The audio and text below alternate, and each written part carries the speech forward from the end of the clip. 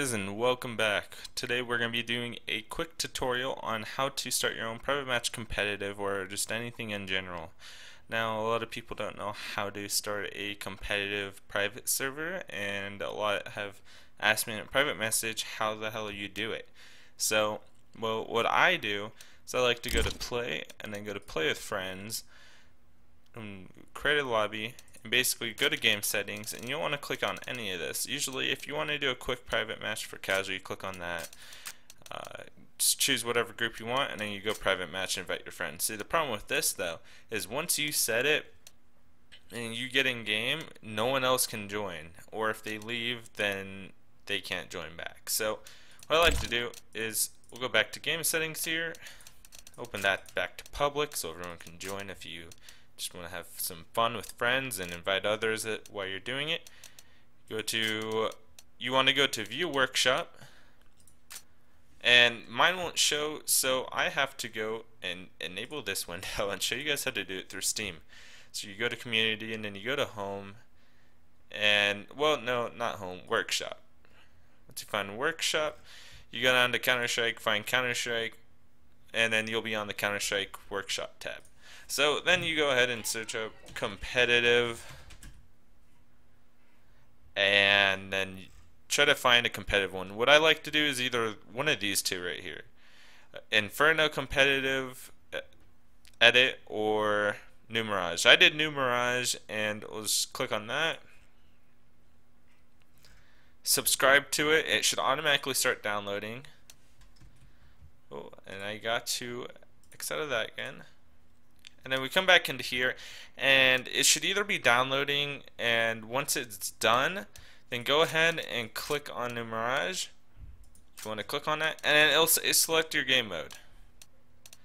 Go ahead and click any of those, but make sure if you want to do this, the best way I would say, so you wouldn't have to pause everything, is invite anyone.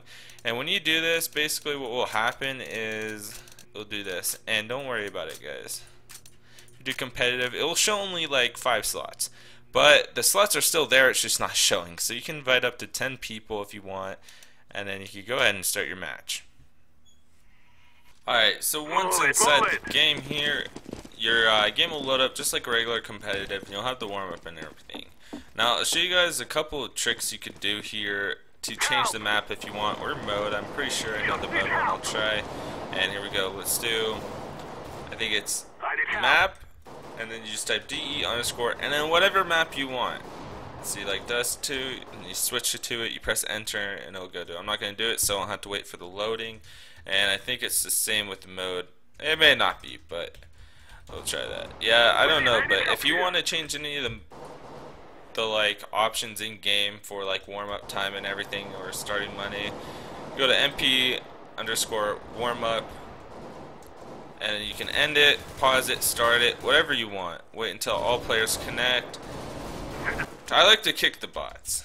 So if you want to kick the bots, and just come in here and set your warm-up timer to, let's see, we'll go pause timer 1, and then you just go to SV Cheats 1, have that enabled, and then turn on infinite ammo. Then go ahead and give yourself weapon slash smoke grenade or a flash grenade. Alright, and what you can do here is you can practice your smokes after changing maps or so, because this won't be in there, and that was a really terrible smoke. Don't ever throw it like that. But you know, if you ever just want to practice your smokes or anything, have a 5v5 competitive, this is the way to do it. And I hope this helped you guys out, and if you can, give this video a thumbs up and show your support in the comments. I'll see you guys next time. Peace.